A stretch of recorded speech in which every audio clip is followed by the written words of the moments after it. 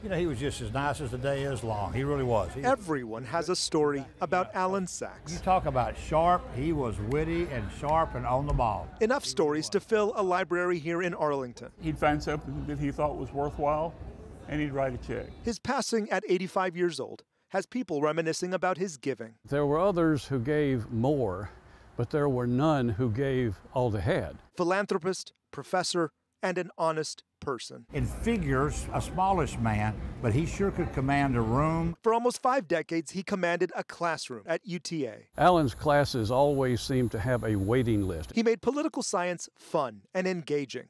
Everyone knew his name, and over time, that name popped up everywhere, including a menu. But that's the way he wanted it. The Allan Saxe burger right there. From a bar and grill downtown to a UTA ballpark. He had a feel, if you will, for people. One story has it Arlington wanted a street named after him. He demanded that if they were going to name a street after him, it had to be that street. Not one for show, but certainly for humor.